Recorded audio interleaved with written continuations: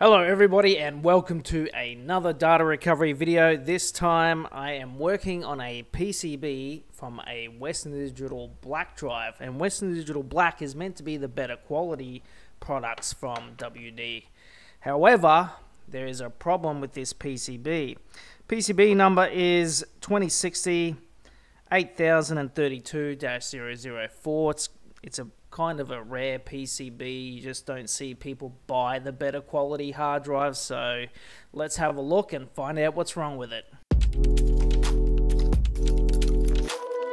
So we have plugged this hard drive in, and this PCB is not spinning up this hard drive at all. There is something wrong with this PCB. If you're new to the channel, guys, welcome along. I'm a professional data recovery engineer, and people mail me in hard drives all around the country for data recovery. So this PCB, if we flip it over and have a bit of a look, we might find something. And to me, when you're looking at these things all day, you can definitely see some obvious problems. And about halfway in the middle of this PCB, you can see a little chip here that's absolutely burnt out and fried. And if we zoom in and have a closer look, you can see this little 6-pin chip is melted. Now, I'm not sure what it is. It does have a part number, but they're usually meaningless.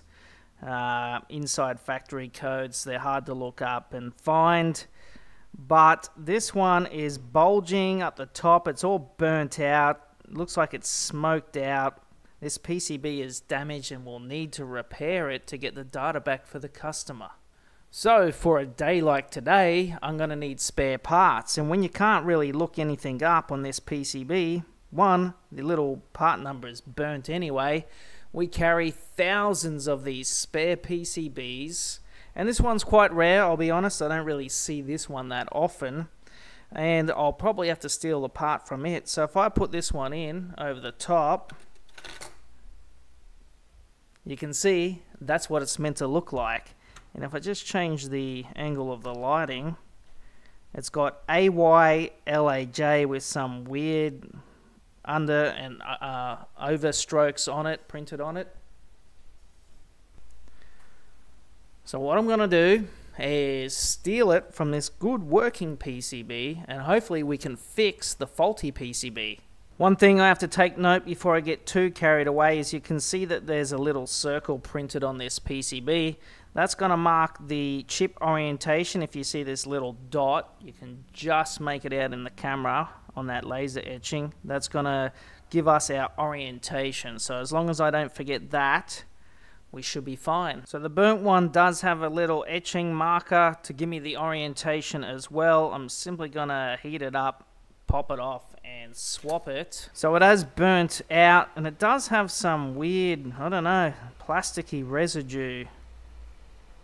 I don't know what that is. If you do know, leave a comment. Kind of looks like gunky glue. Something's melted. Anyway, could be the top of the PCB. Could be part of this chip, the polycarbonate. So I'll have to pull it out of circuit and then clean it up a bit.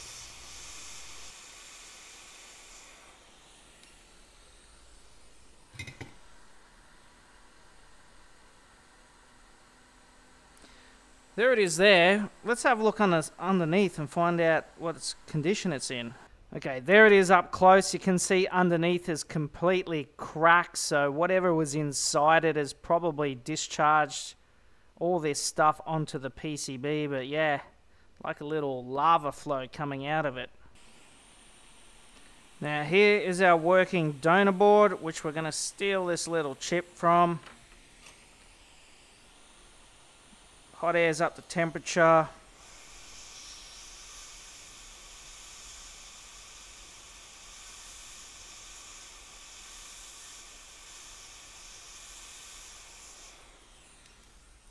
Got him.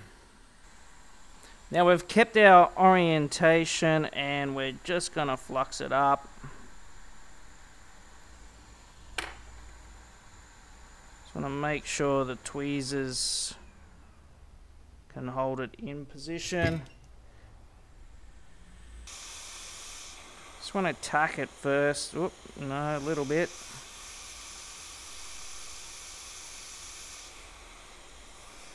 That's not very good. Kind of want the heat to suck it into place. It's a little bit offset, but there we go. That's a bit better. I think we'll just zoom right in and make sure all those pins are soldered in properly, which they're not. Up the top is a little bit out of whack there. You can see that top right pin. Could be, underneath it could be soldered, but you know what, we're here. Let's just give it a bit more flux.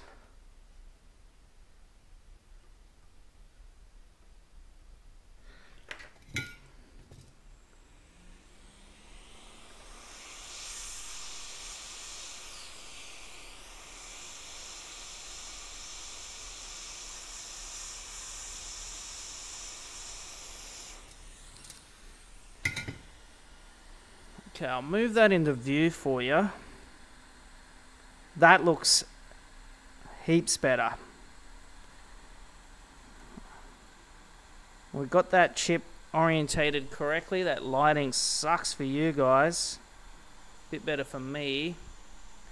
So I just have to wait for that to cool down now. It's been heated to almost 400 degrees Celsius, so we can't screw that on yet. That'll burn fingers, that'll burn everything, and won't be good for the hard drive. So I'll wait for it to cool down, and we'll give it a test run. Hopefully this works. Okay, we've connected it up, and instantly good news. It is detecting. We'll run a test to make sure the health of the drive is okay. So usually here, anything obvious, any obvious problems with the hard drive, I'll get red flags poking up all over the place. So it looks like the PCB is the only problem. That's good news. So the hardware test has passed. Everything looks good. Let's see if the software is fine and we can get the data back. And now we have access to all the data again. If you have a Western Digital hard drive with PCB issues, you can mail in from anywhere in the country and I'll get your data back. We'll see you guys in the next video.